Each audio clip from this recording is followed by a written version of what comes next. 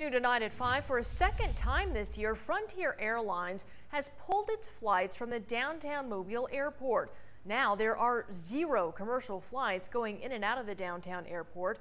Tonight, the airport authority talks about the future of that location.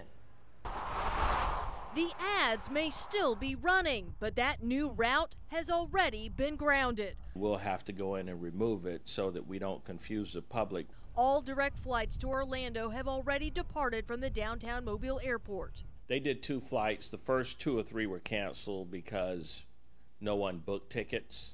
Likely because the big draw to Orlando, Disney, was closed. The airline also only gave the flying public little notice of the new route, 6 days. We believe that part of that announcement was to satisfy the requirements of the CARES Act. That's the federal bailout companies used to stay afloat during the pandemic. But there was turbulence with the low-cost carrier pre-pandemic. Frontier had already pulled flights to Chicago and Denver this year. Now there's 0 commercial flight activity at the downtown airport. But Mobile Airport Authority President Chris Curry says it won't be that way for long. Eventually, all of the commercial activity will take place at the downtown airport. Next month, the master plan for the downtown airport is expected to be released.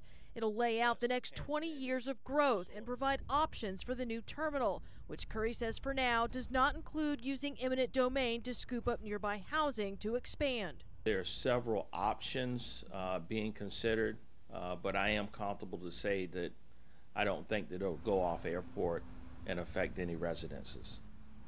The airport authority says it's requested a refund for the money spent marketing that route, less than $10,000, but says it's not likely that Frontier will issue one.